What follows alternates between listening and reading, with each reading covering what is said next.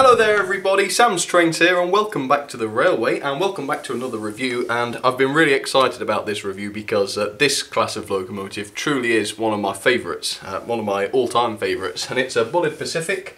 This one's the Merchant Navy class, and as you can see it's in the BR Blue, which is the Canadian Pacific model. Yeah, here's the box. As you can see, super detailed Hornby box, and I'm really glad to say actually that today I've got a double unboxing for you because I've had this one for quite a while. I did unbox this one a couple of years ago, but you know, I just think I can do a better job now. So I thought I'd unbox them both for you, and then I'll look at one of them in a little more detail. So I suppose we'd better take a look at the boxes very quickly. As you can see, it's a super detailed model, and these are all loco drive from the early 2000s I think, but they really are quite modern. And yeah, in fact, let me move the blue one out of the way. I'll save the best one till last, and we'll get this this green one unboxed to begin with. Alright, so let's have a quick look at the end of the box then. As you can see, you've got the product code there, which is R2204 BR462 35020, which is the running number, and then the name, which is Bibby Line, and Merchant Navy class, which is of course the class of locomotive. So yeah, without any further ado, let's get this unboxed. Now of course there's no information on the box of this model because Hornby didn't start doing that till later on, and I'm having a bit of trouble getting this open. There we are, almost. There we go. Right, so the information is actually included on the back of this sleeve, as you can see there. So if there's a little close-up of it, so if you want to pause it and read it you can do, and it also tells you a little bit about the model, which is quite nice, and it says there that it's a new generation of model for the new millennium. So yeah, early 2000s I believe. So yeah, let's get the loco out then. Well, I'll just uncover the tissue first so that you can see it, and then I'll start by getting the tender out. So yeah, here we go then. Now this is the first one I got, and I got this a couple of years ago, but I've managed to keep it in absolutely mint condition. But there's the tender, BR green tender, or Brunswick green, 6-wheel tender of course. Lovely looking thing, is a Bulleid tender. But yep, there's that. I'll show you that a little bit later. Now I've got to try and get this loco out. And these are a bit awkward because the smoke deflectors are, you know, very delicate. There we go, got it, just about. So there you go, that's the Bibby Line one in the green, which is number 35020, and that's an 8P, which is a very powerful locomotive. And what a gorgeous model it is. So yeah, let me put that one to one side for a second then. Well, I'll put it on the ground here so that you can see it with the tender hooked up to it. There we are. There you go. Yeah, so yeah, more on that later then. I'll just put it to one side for the time being while I unbox Canadian Pacific, of course, which is my fantastic one. And as I say, these are a little bit more sought after. You know, you can get the green ones quite cheap, but these cost more sort of towards £100 or so. Although I only paid, what did I pay? I paid, I think, 90 for this, which is pretty good because it's unused. It's just been used in a display. So yeah, let's have a quick look. I mean, the box is exactly the same, so there's no point to, you know, dwindling on that. But we have got a different product code, of course, which is R2171 BR462 Canadian Pacific Merchant Navy class. So basically, pretty much the same thing. So yeah, let's get this one unboxed as well then. And this one really is the cream of the crop.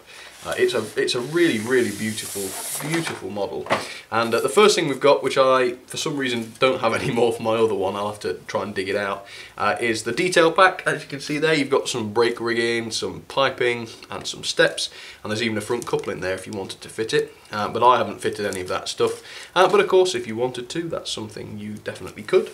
And again, we've got this sleeve which has information on the class, so please again pause it if you'd like to read it, but if not, that's just fine.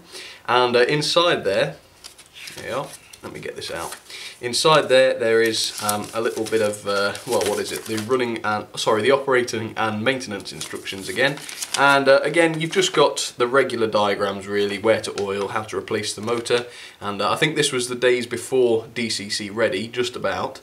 So there isn't anything about DCC stuff on there. But yeah, that's about it. Then let's get the loco out. Let me move this sleeve and just look at that. Isn't it incredible? They really did know how to make a gorgeous model, didn't they, Hornby? I don't know why I said that in the past tense, who knows. Alright, here we go then. Let me get, yep, tender first, if I can do it without breaking it. There we are. There we go. Gorgeous tender there. Just like the other one, it's got the early emblem of the BR on the side there. But yeah, striking livery, isn't it? There's something really special about BR Blue, I think. So yep, that's the tender, and I'll just try and get the loco out then, and it's not all that easy because the smoke deflectors do get in the way a bit. There we go. And I don't really like this packaging particularly because it's a little bit cumbersome and it doesn't protect them as well as it could. But yeah, I managed to get it out anyway. So there it is, the gorgeous Canadian Pacific locomotive. This one's running number 35005, and really what a beautiful model. As I say, there is something genuinely special about BR Blue. So yeah, there it is, and I think I'll review that one because it's got a little bit more detail on it in terms of the printed paintwork, but they're both just fantastic models. They really, really are. So there we are, there they are next to each other, and time for a bit of a review then. But first of all, I will just give you a little bit of information about the class of locomotive. So the class first appeared in 1941, and they were actually Oliver Bulleid's first class of Pacifics, and they were really unlike any locomotives that ever came before them, because they initially ran on chain-driven valve gear, which actually did have a few problems, despite the advantages that it was supposed to bring.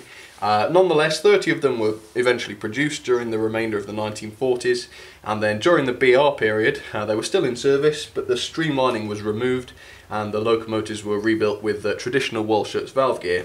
Basically, as you can see on these models really, these are modelled from the BR period, as you can tell. Interestingly, 11 of the class still exist today, and one of those is Canadian Pacific, but sadly Bibby Line was cut up along with the rest of the class, probably during the 50s or 60s. And even though this is just a model, it really seems to me like it's a really impressive machine.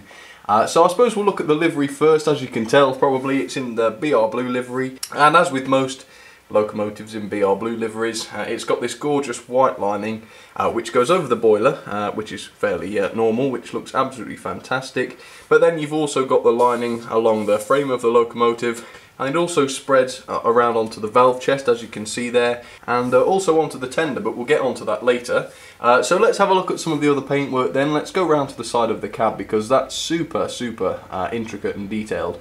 First of all, you've got this sort of frosted glazing in the windows, as you can see there, which looks great, and also the gold paint around those cab windows there, which looks really smart, and I don't remember really seeing that on many other locomotives.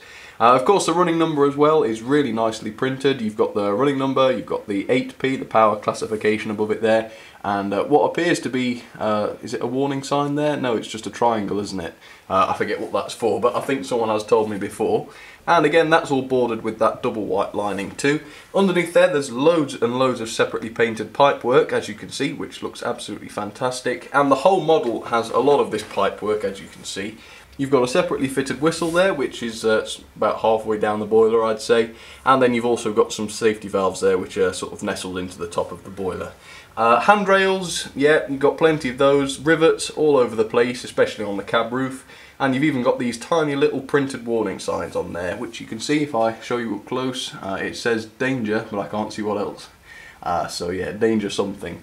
On the front, you can see they've even put the running number on the front of the smoke box, as you can see, 35005 and 84E, which is the shed code. The buffer beams are quite simple. There's not a lot of rivets on them there, but the buffers are sprung, as you can see. There we are.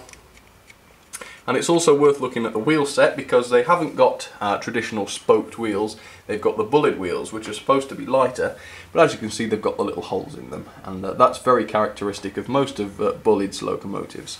Sadly, there's no cab detail on this model. Well, there is cab detail, but it isn't painted, unfortunately. But again, it's a very enclosed cab, so I don't think it's going to be something that you'll notice all that well. So yeah, that's the locomotive, and a beautiful thing it is as well. I'll just show you the tender very quickly. As you can see, it's in the same livery with the early emblem there for British Railways, which is very nicely applied.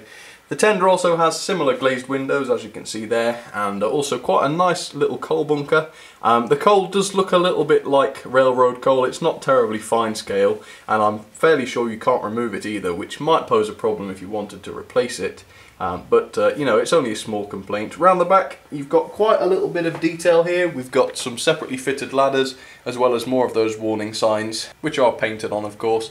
And you've also got the same sprung buffers, and also a removable coupling. Sadly, it isn't NEM, but it can be removed and replaced with another one if you want to.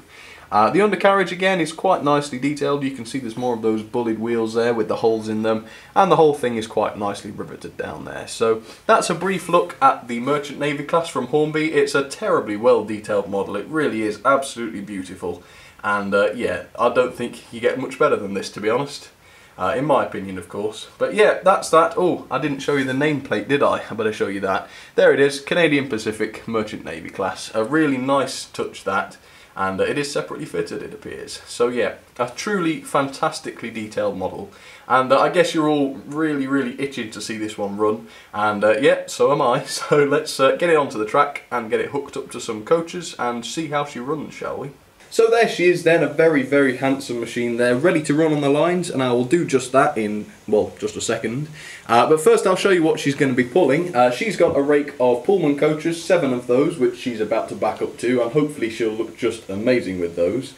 On the middle line I've got Bibby, the BR Green version of course, which is running number 35020, and she's pulling, again, 7 coaches, but these are Maunsell coaches, I think they are anyway, but anyway, they're Southern Green coaches. And again, that should be quite a nice rake for her. And on the very inner line I've got a much older locomotive from the 1960s. This one is Fighter Command, and it's a Triang one. And as you can see, I've now fitted it with a nameplate, which I well, designed and printed out. And because these were mixed traffic locomotives, oh by the way, it isn't a Merchant Navy, it is a West Country / Battle of Britain, that one, just to point that out. But yeah, she's got a rake of mixed freight, including some wagons, some tankers, and also some little box vans at the back there, as well as a brake van. So hopefully that should look nice, but for the time being then, let's try the Canadian Pacific 35005 and see how she runs. Now bear in mind that this is quite an old model now. It's getting on for about, well, just over 10 years old, and just look at this. A little bit of juice then. And she's right on a point. Look at that. This is not a modern locomotive. Well, it is modern comparatively, but this is not, you know, I mean, this is far better than some of the brand new Hornby releases. Look at that, and you can't hear a thing. Again, the wind turbine's on in the background, so that will be what you can hear. But hear that? Absolutely nothing. Totally silent. Marvellously smooth, and this has been sat in a box for, well, you know, over 10 years. It's ridiculous. Really impressive. Okay, bit more speed then. Let me couple up to those Pullman coaches for you. That was a bit of a crunch, wasn't it? Hang on, I'm not sure that it's coupled, because some of these Pullman, well, yeah, I think it's this coupling. I had to glue one of the couplings on the Pullman coaches, so the coupling hook is fairly rigid and fixed. But there it is. Well, there she is anyway. Let me just turn that up a little bit. There you go. And let me send her forwards, and just look at this. Isn't that a gorgeous sight? Hopefully you can see why this is my favourite, well, one of my favourite locomotives. And of course you'll have to let me know which of the 3 is your favourite. Next up we'll start the Bibby line. Maybe the Bibby line's more your cup of tea, I don't know. But either way, here we go. There should be a little poll, by the way, so you can let me know which one you like the most. Alright, and finally then, the air-smoothed Battle of Britain / West Country class. Fighter Command. Here she goes then.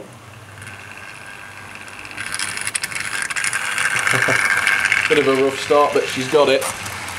Alright, let's watch them run then, shall we?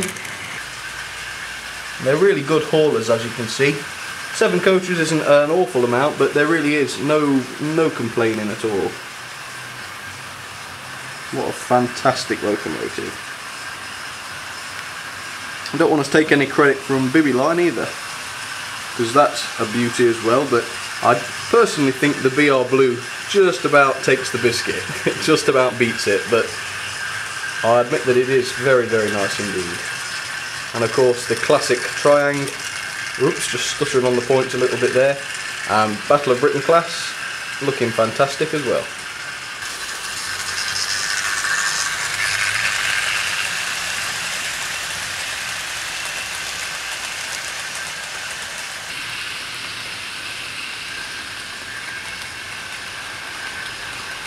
Yeah, what a fantastic sight that is.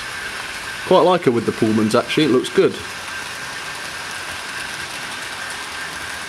And Bibby line, no problem at all with her 7 coaches either. Looks very good.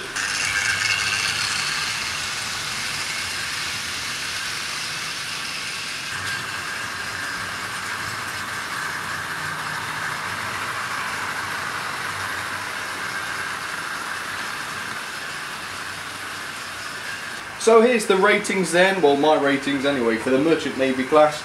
Detail 9 out of 10, it's virtually faultless detail, except of course the cab isn't painted. And today that's sort of something you'd expect. Performance 10 out of 10, perfectly smooth runners, they can pull absolutely loads, and they're completely silent as well. So absolutely faultless in terms of performance. Again, in my opinion, character 10 out of 10, they're absolutely gorgeous machines, I really do think they are. And similarly, build quality 10 out of 10, I've had one of them for a long time and nothing's broken off it, and I've always felt very comfortable moving it around, and you know, it seems to be built very well.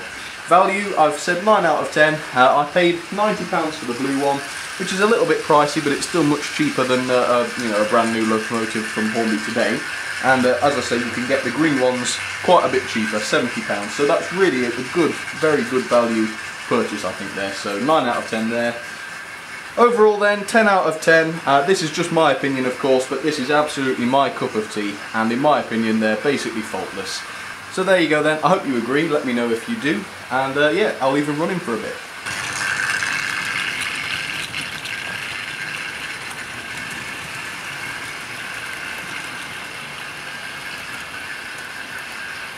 A real rich smell in the air from that Triang one, but yep, there's nothing better than that.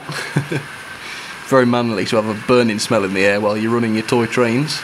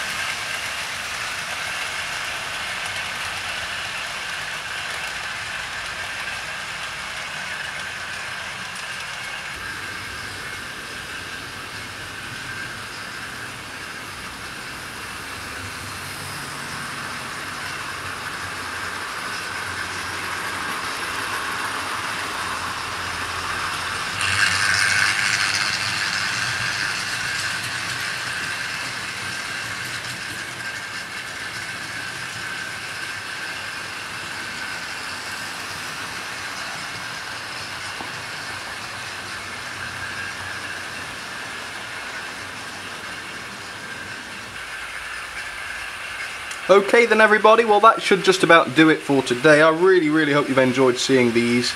As I say, they are my absolute favourites. Yep, If you did enjoy it, please feel free to leave a like or even a comment on the video, because I do love it when you get in touch. And if you'd like to, you can also check out the Facebook or Twitter pages, and they're at facebook.com/samstrains or twitter.com/samstrains. It would be lovely to see you on there, but for now, thank you once again for watching, very much appreciated as always, and I will see you very soon. Cheers everybody.